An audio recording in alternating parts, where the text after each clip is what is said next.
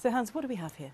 This is a cast of the reconstructed skull of Anzu, our new dinosaur, and it's noteworthy for a number of features. It has a strange bony crest, like a cassowary bird.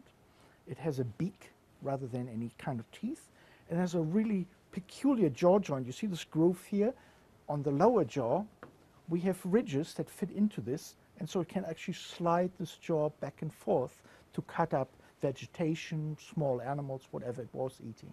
So that's how it eats. Without teeth, that's Right. how it Yeah. eats. So it has a bird-like beak, and it made work with that. You see these really sharp crests here of the bone. You can see all these grooves and little holes here. This supported a material much like a fingernail or bird beak over this. So how big would this have been? This creature reached a length of at least 3.5 meters and stood about 1.5 meters at the hip. And why is it so important?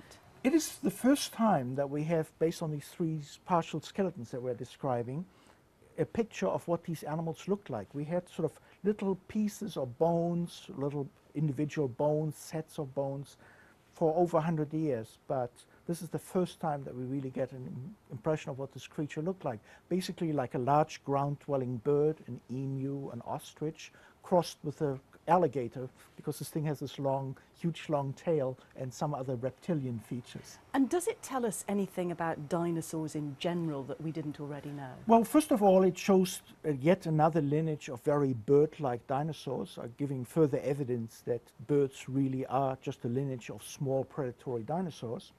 And secondly, it also greatly increases the diversity of dinosaurs that were alive at the very end of the Cretaceous period, just before we had the asteroid impact. And that's very interesting because it was long thought that dinosaurian diversity was actually on the decline at that time. But this find, along with some other recent finds, clearly shows that dinosaurian diversity was not very much diminished at this point, and that this end Cretaceous catastrophic impact really did a job on ecosystems. So in other words, when the asteroids hit, that was the end of the dinosaurs? That was the end of the dinosaurs, other than birds.